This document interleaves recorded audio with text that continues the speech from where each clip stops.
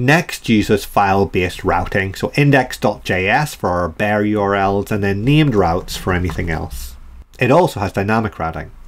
So if I wanted to capture part of the path and assign it to a variable, say name, I would name a file, open square brackets, name, close square bracket. So let's create a functional component called name.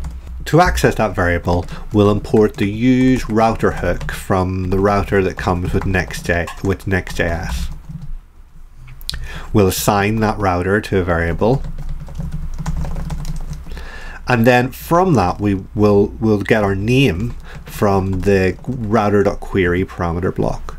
So now we can say hi name, and we get hi Kevin, and then that will update based on our URL. Now this can have numbers, it can have letters of either case, and it'll be passed through as is. We can also use folders as our route names, and they can be wildcards also, open square bracket notation. But we can't have two wildcards on the same level. So let's move our previous component inside here, and instead of calling it name, call it index.js. This should work exactly as it did before. And this time it's got a wildcard, so it goes to the wildcard on that level, so in this case name, and then it's got nothing beyond that, so it goes to our index.js. But we could have another named route in there, so name.test, so this could be Kevin/test. We can see that's always going to the test page, so no matter what's in here, it will always go to the test page.